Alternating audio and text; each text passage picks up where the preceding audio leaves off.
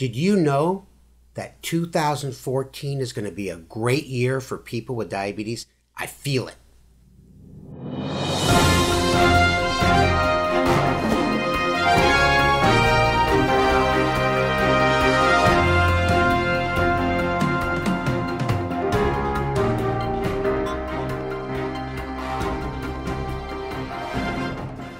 Hello, Nation.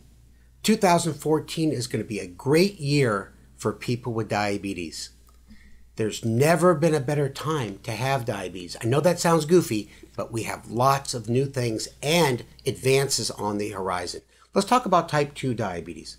We have 9 different types of oral medications now to treat type 2 diabetes. And we can use them together, we can mix and match. The latest one being the class called SGLT2 inhibitors.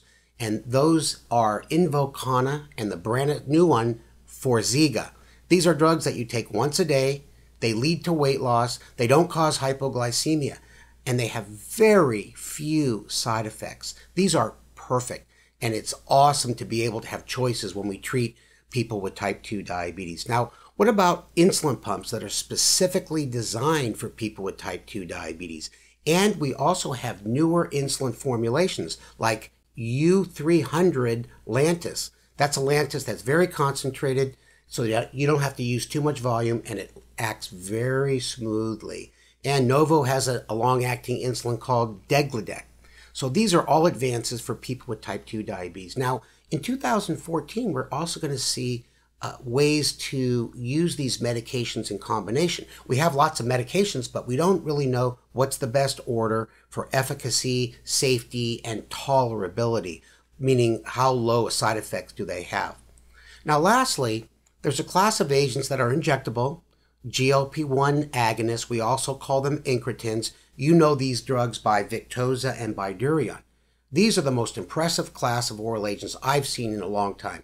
Why? They lower the blood sugars a ton, and they lead to statistically significant weight loss. That's basically a doctor way of saying, hey, it's not just by chance you really lose weight on these drugs. So we're going to see different formulations. We already have Bydureon, which are once a week.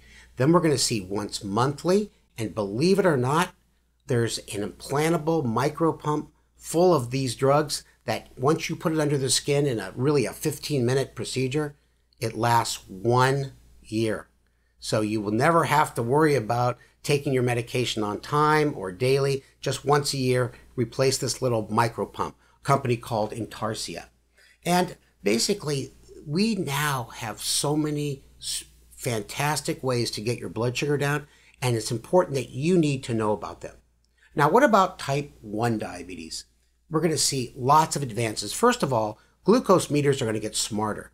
We're going to input data that we typically put in an insulin pump, your insulin to carb ratio, your correction factor, and it will help you calculate your dose. And it will have a metabolic memory. What does that mean? It means it'll remember what you did in the past with certain types of food and a certain insulin dose and your response, and it'll help you adjust your dose based on those individual factors and not just off the top of your head, how much insulin should I give?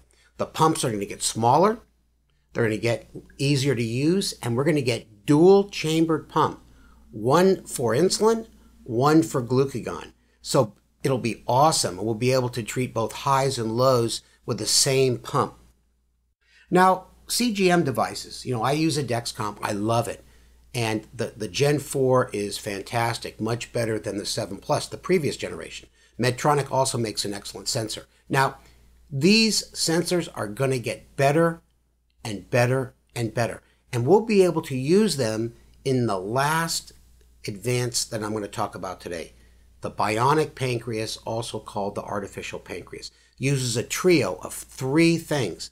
Currently available insulin pumps, currently available continuous glucose monitors, and computer algorithms that take the blood sugar that you get every 5 minutes, take individual characteristics, your weight, your blood sugar, prior experiences, and direct your pump to either give you insulin when your blood sugar is going up or glucagon when your blood sugar is going down. So think about it.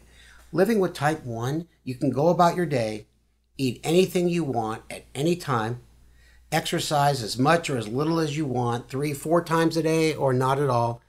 And without even having any input to calculating what you need, your blood sugars stay between 80 and 180 or even a more narrow range.